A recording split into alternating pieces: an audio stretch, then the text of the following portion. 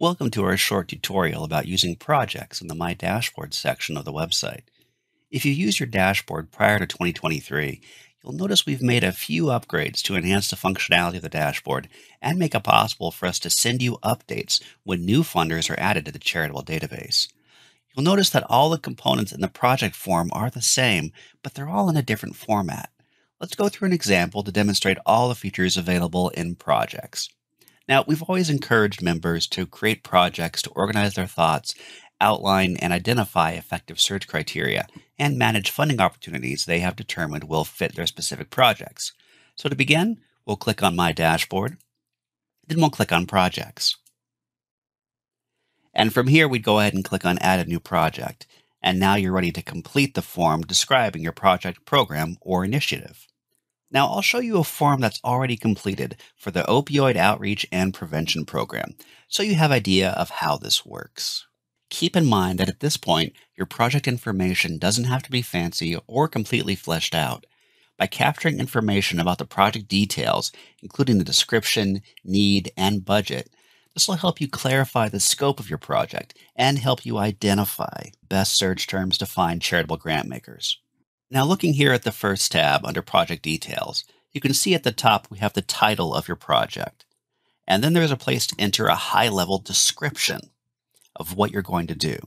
So in this example, we can see that there are activities around community-based outreach and prevention interventions working with middle school students and their parents. Now, the Needs section right here provides an overview of the extent of the problem, which is always something a funder wants to know about, along with terminology that'll benefit our search terms. Now that we know what we're going to do and why, we can select search terms to find the most relevant grant makers. The Budget section includes line items of what will be needed to implement the project with specific brand names, so we can search for project donations using the charitable database. Moving to the next tab, we have our geographic scope. Now, this is where you'll identify the countries, states, and provinces you serve using our new checkboxes.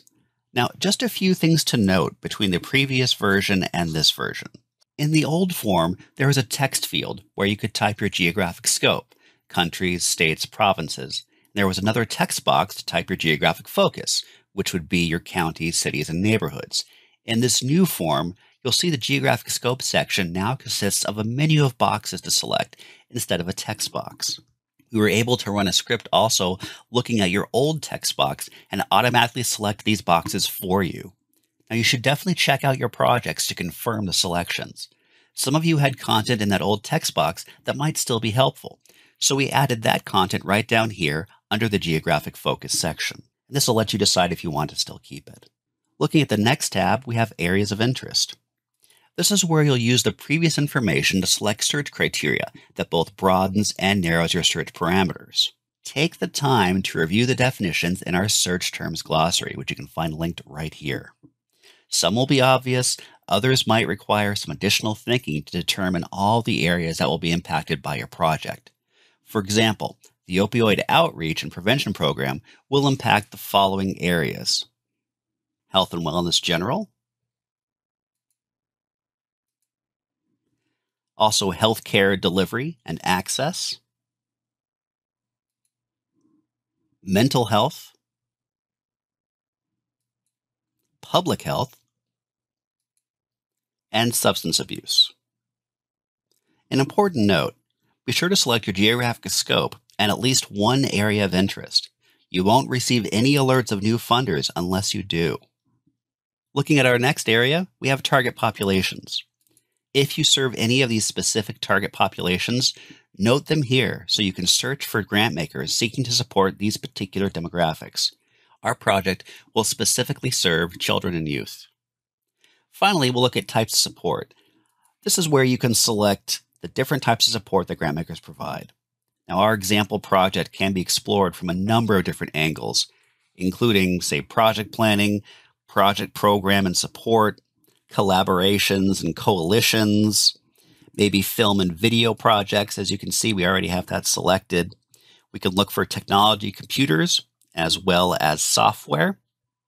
And we can even click on equipment if we scroll back up and click that box. At this point, you're now ready to open the charitable databases and start funding grant makers who'll support you. Creating projects in your dashboard is easy and fun.